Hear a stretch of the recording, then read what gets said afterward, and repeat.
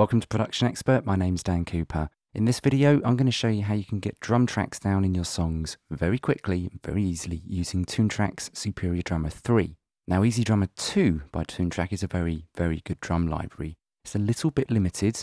Obviously, we've got the grooves section that we have in both Easy Drummer 2 and Superior Drummer 3, but it doesn't really go any further than this and the tap to fine feature, but Superior Drummer 3 has quite a few nice features that help get drums sounding really, really nice in your songs. And in this video, I'm going to show you how you can use a handful of these features in Superior Drummer 3 to get your drums sounding pucker. So let's talk about the song very quickly. It was recorded to a click track, BPM 115. It's a nice laid back folk song. And I think all it needs is kind of like a snare kick shuffle. We'll find out in a minute. Let's see what Superior Drummer 3 can do for us. So, song starts at bar 3 in Pro Tools. Gonna set Superior Drummer 3 to follow host. You can see meter and tempo match 115. So that's all set. Let's move across to the grooves menu. We could just go through and audition all these MIDI loops, but would be here all day trying to find something that matches. So this is where tap to find comes in very useful. Also, we have this in Easy Drummer 2.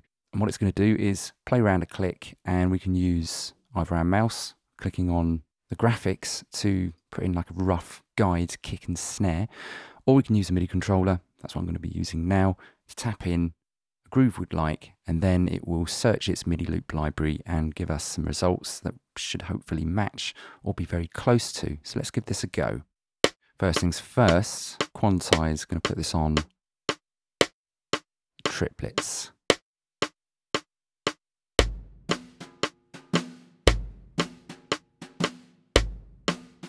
Right, show results. At the top here, matching, we've got some fills. Might not need them straight away. I'm looking more for grooves. A little bit too straight.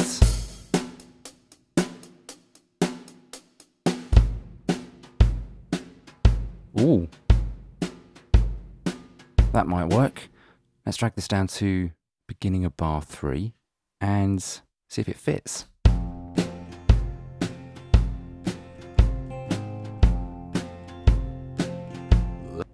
Nice, that works quite well. Now, at this point, you've got a choice. You can either drag this MIDI out and you can just drop it on an instrument track, MIDI track in Pro Tools or your DAW and do your editing here.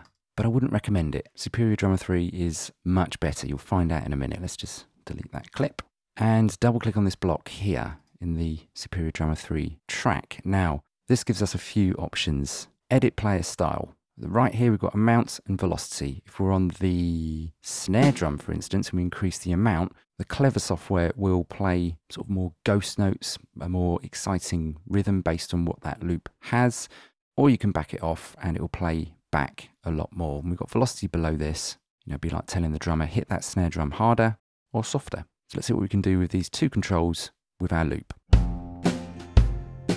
Kick drum first, let's bring down the velocity. I'm a snake in the valley. Well, I'm a bird in the sky. Much better. I'm a cat and on the snare. Alley.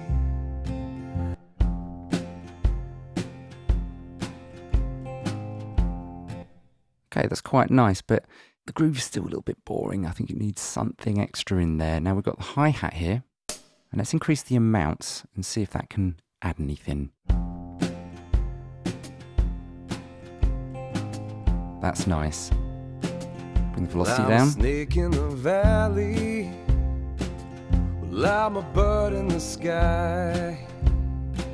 That's nice. That's nice. Let's work with this, but let's take it a bit further. So let's go up to the grid editor, and it's all pretty self-explanatory here. So we've got the different drum hits down the side here, kick, snare, hi-hat, then notes on the grid, velocity below this, and some useful tools at the top here. Swing, we all know what swing is, and randomize. I do like this very much. So let's highlight all the notes in this performance, and we can randomize this just to give it a little bit more of a human feel, because it just still feels a little bit rigid.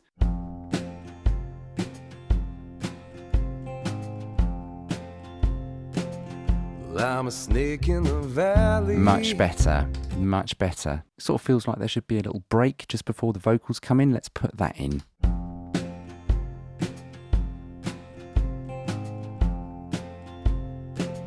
Here. Well, I'm a snake in the valley. Keep that little run in. Highlight, right click, cut notes. Well, I'm a snake in the valley. Much better. Sort of feels like there could be an open hi-hat on this moment. Now we can do that underneath these little arrows here. We can expand each hit to get all the articulations, which is really nice. You can't do this that easily in, let's say, the Pro Tools MIDI editor. All the notes are all over the place, but Superior Drummer 3, all the articulations for whatever hit you're working on is in one place, which is really, really nice. So I'm just going to take a note, alt-click to make a copy. Yeah, I'm going to put it there. Let's hear how that sounds. Well, I'm a snake in the valley. I like that. Much better. So let's say we're finished with editing this loop and we might want to repeat it for the verse. Got an intro going on there. Use the scissors to break this up. I'm going to go for bar 7 because that's when the verse starts.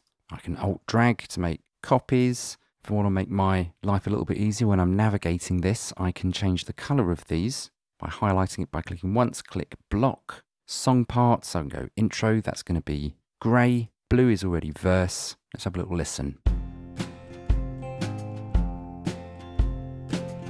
Well, I'm a snake in the valley. Anyway, hope you guys got something from this. For more information on Toontrack's Superior Drummer 3 drum library, do check out the Toontrack website. I'm Dan from Production Expert, and I'll see you again soon.